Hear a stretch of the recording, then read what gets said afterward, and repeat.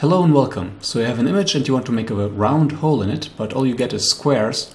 So what do? It's easy. You just select the Ellipse Select tool. You can also press E and then you just draw your hole. To do this, you can start in one corner and drag it to another.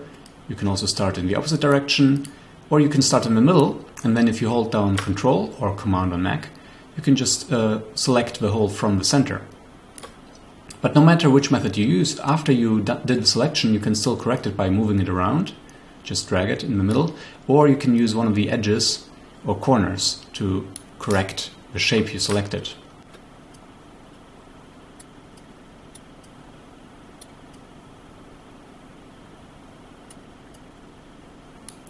Once you have a pretty good selection, you have to, in the Layers module, you have to right-click the layer you've been working on and add alpha channel. Now you can just right-click, edit, and clear, or press the delete button, and you have a hole. With the hole you can do all kinds of stuff, like for example create a new layer, move it below the layer you've been working on, and just fill it with a color. Or go to another image, select all, edit, copy, go back to this image, select the layer below, right-click, edit, paste.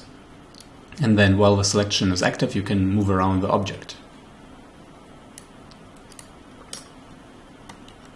So I hope this helped.